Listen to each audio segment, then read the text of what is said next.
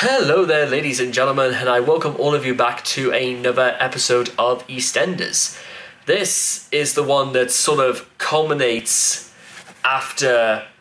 If the previous episode was just kind of like a very blandish sort of in-between to get to this episode, then I suppose that's fair enough, because... Well, let's do like the worst till the best. We'll go in that order. The thing involving the Panesars now is that, well, the focus is still a little bit on Vinny, and it's become a little bit obvious that it was basically just pity sex that was what Dottie had with Vinny. I'm assuming that the show just doesn't want to call Dottie a slut or anything like that, but to be fair, it is more of pity sex than I would say than anything else. Vinny, and also nothing ever good on this show apparently ever seems to happen with Whitney somehow becoming involved in a discussion and being, as always, no real help to anyone. I'm serious about this. Suki is in shot. Whitney comes over, just talks to Dot, saying that was Vinny she was talking loudly enough in the earshot of Suki about Vinny, and Whitney just comes out with some bullshit like the best relationships come out of friendships and that. And of course, Suki just reverts back to her old ways, saying that Vinny does not need this right now. I know, again, we're sort of like back to square one when it comes to Suki, but what's Whitney got to do with this? You know, she just says this for no reason, just to invoke a reaction. So, Vinny and Dottie talk like later on, and they discuss sort of like how it's not really meant to be, and that's kind of like the end of that. The other thing I need to point out, and realistically I should have talked about this first, is that Mila and Ikra actually do just make up their makeup. Despite the fact, I mean, Mila's quote, what was it Mila said? That it doesn't really matter, that you had the right to call the police on my mother. I just wish you told me first. Which, first of all, so now Mila's mad just because Ikra didn't tell Mila that she was going to ring the police, even though Mila said that she didn't want the police rang because she thought her mother was actually still a good person underneath. That's not really... You weren't like that several weeks ago, love. That's a really half-baked excuse now as to why you're okay with all this. And the two are apparently just back on normal terms. Oh, and also, Mila managed to, convince the social worker that she was going to be the one taking care of, Kaoru as well. So it rendered this entire fallout between Ikra and Mila completely pointless. Fantastic, isn't it? Also, can I just make a very urgent point about Mila and, Ikra's relationship? I want to make something I just want to say this right now. Remind me again why these two like each other in the first place. Or rather, what chemistry do they actually share? I know there's probably, something I'm not seeing, but from what I've seen, it just seems as if, they just start talking to each other, and then they just sort of, decided, well, Kim was the one who, really wanted to, really force them together.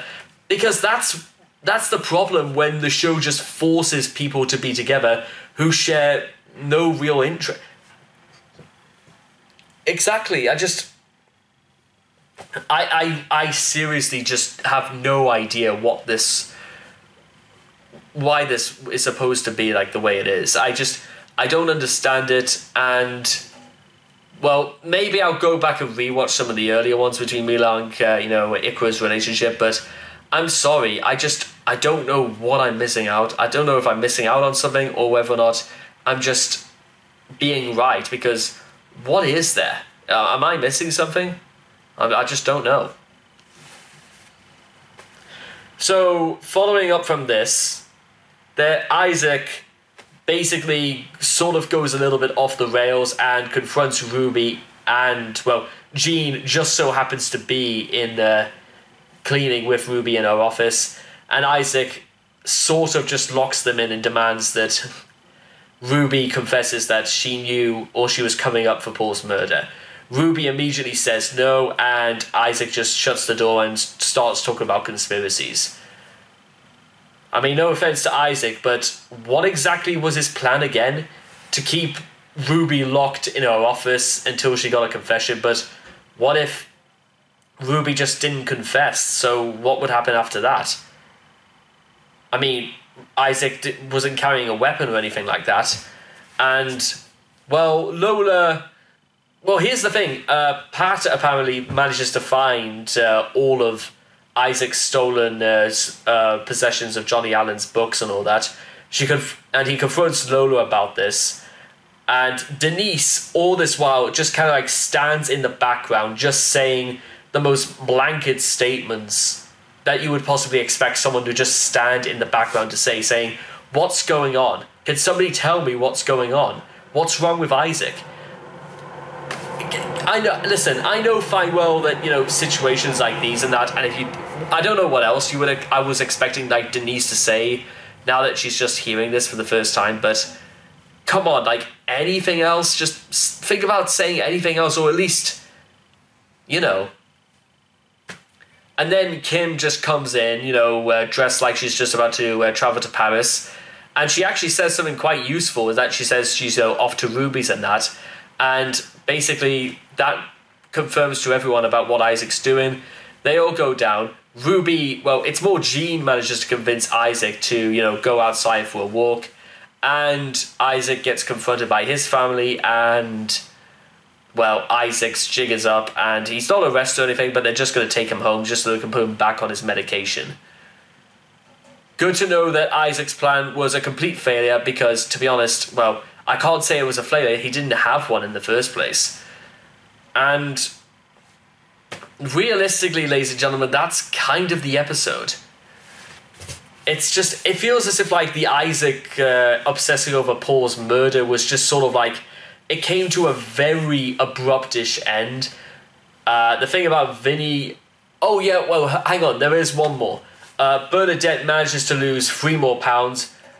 Rainey looks like she's just about to kill Bernadette. I mean, like, really, just smile, Rainey. You know how hard it is to actually lose 3 pounds? And the show is painting almost like a figure that losing 3 pounds means absolutely, like, it's not even worth thinking about. Considering what my weight loss journey has been like over the last couple of weeks, that is a tremendous effort in itself. And this makes no difference anyway, because Rainey and Stuart decide that Bernadette was going to be the surrogate mother. And we also find out that Bernadette is apparently going to be freed on 3 separate installments, as opposed to the one big installment that she had sort of like hoped for. It made me sort of like realize a little bit that maybe what Bernadette was planning to do was just to receive the one payment and then terminate the fetus almost at the word go, but it doesn't seem like that's going to be the case. So whether or not the baby's health is going to be affected by, you know, the weight-saving tablets or anything like that, will have to remain to be seen. If, you know, if the writers can think of any decent excuse as to why they should invest any time or effort. That's the thing. If there was, like, more time or effort into some of these stories, I reckon they could have, like,